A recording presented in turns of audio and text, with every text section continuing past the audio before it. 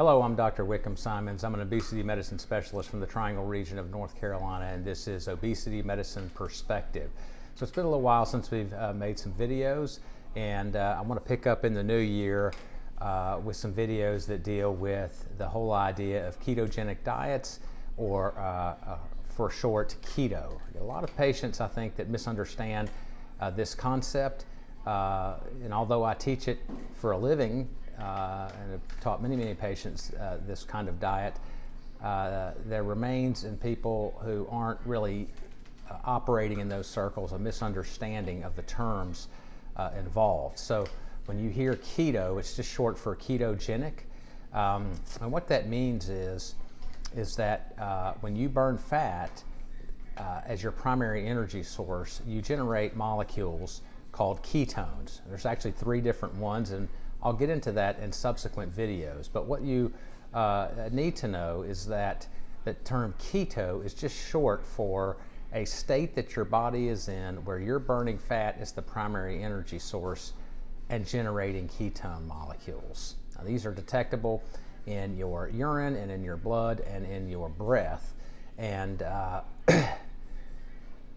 I think that when I hear patients use this term keto, I then ask them what they're doing, and then I begin to hear all sorts of things as if some person or company or whatnot had some corner on this diet. They have this particular keto diet that no one else has. Well, that's not true. What really is the deal kind of is like this, just to simplistically think of it. When you cut your carbohydrate count below a certain figure, usually about under 50 grams a day, but for most people under about 20 to 30 for sure. Once you cut your carbohydrate gram count per day down below that, you are going to have to burn fat as your primary energy source, and you will generate ketones. And whatever method you use to do that, that is a ketogenic diet. So it can look like a lot of different things, but the bottom line is that's what's involved.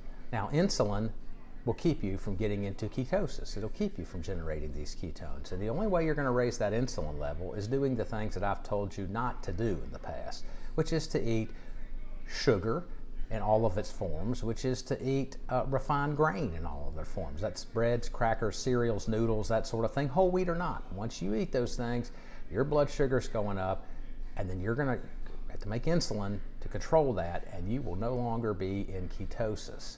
Now, the third class of food, I mentioned sugar and refined grains, but the third thing is starches, so that'd be rice and potatoes. That breaks down very quickly in your gut and rapidly raises your blood sugar, and then you get this insulin surge, and then you are not in ketosis. So to understand the term keto and ketogenic, keto is short for ketogenic.